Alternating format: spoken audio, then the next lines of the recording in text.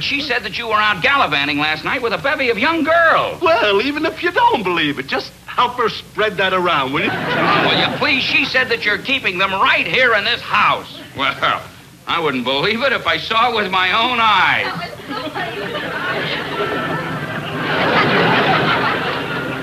Pauline, Katie.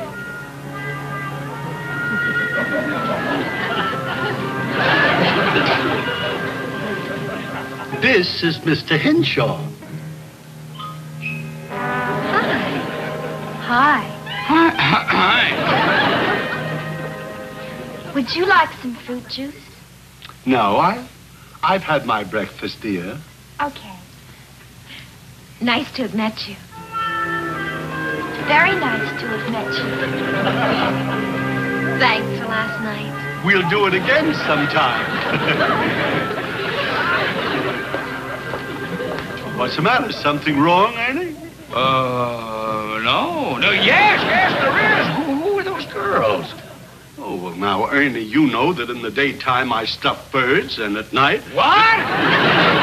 Ernie, these girls are students from our college. They're boarders here. Why, we're lucky we've got kids who want to learn. Let's help them do it. We're not stopping them, John, but we have an investment in our homes. Well, I should think that you've got a bigger investment in your country. Are you accusing me? Hold it, Hurley. John has a point. If he wants to take some kids into his home, let him. Just don't charge him any rent and it'll be okay. That's not the point. These youngsters want to pay. But this ridiculous ordinance won't let them do it in my home or anybody else's. Well, if you think we're going to let our best residential areas be ruined by a bunch of broken-down boarding houses, you're crazy. Harry Williams, you haven't changed a bit.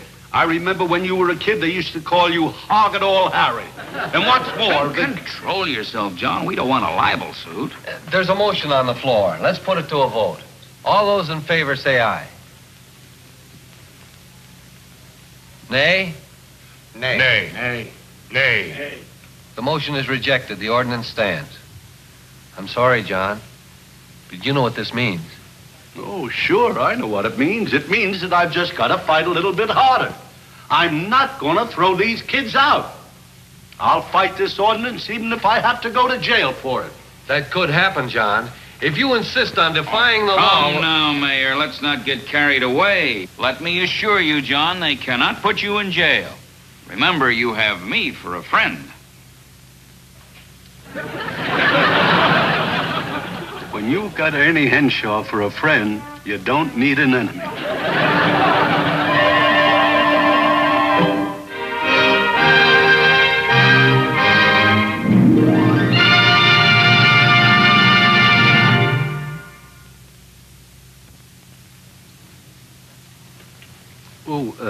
Ladies and gentlemen, I just would like to thank you for having been nice enough to watch the pilot of what we hope will be a long and a very successful series.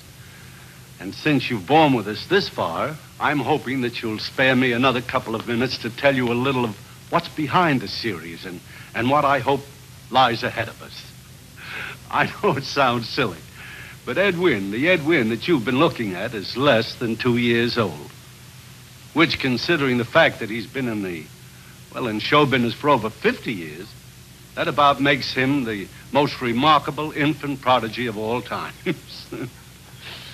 This new Ed Wynn, as they call him, although actually I don't really feel new, just a little remodeled maybe. It began with Playhouse 90's Requiem for a Heavyweight and then went on to grow in The Great American Hoax and then on Borrowed Time for television and in The Great Man and Marjorie Morningstar and the film I'm now making, The Diary of Anne Frank, for movies, you know.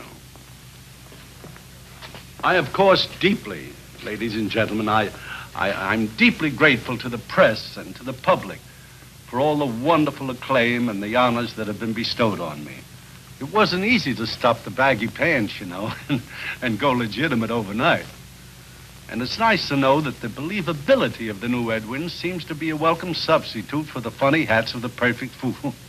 This kind of believability, ladies and gentlemen, spiced with warmth and wisdom and humor, is the quality that you can expect to find week after week in John Beamer, the man I play in the series.